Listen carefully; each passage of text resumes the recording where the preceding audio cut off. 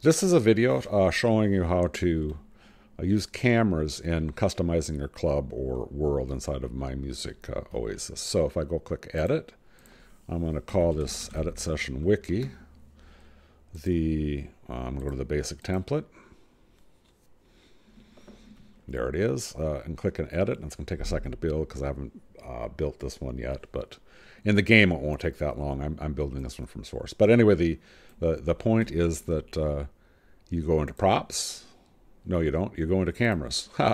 But what you do is much like a prop. What you do is you say, place the camera. And so I'm going to place a camera, and it puts it like a prop in front of you. You click on it. It selects it. You can move it. So I move it back. Let's say it moves it up, moves it down, moves it right and left. And let's say you wanted to keep moving it right. You can close that menu, select it again, and just keep moving it right.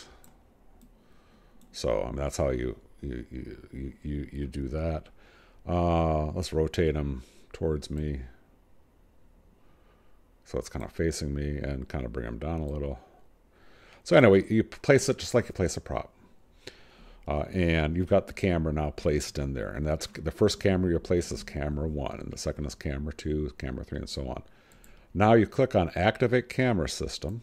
And now it's active. And I should have something in here that shows that. But you hit Control 1, and you will go to camera 1.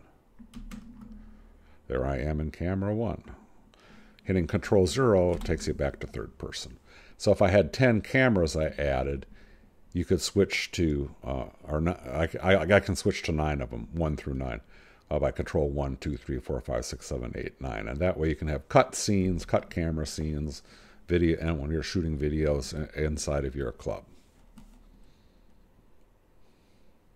And again, don't forget, save it. If you want those cameras to be in there the next time you come in, save it to your custom club.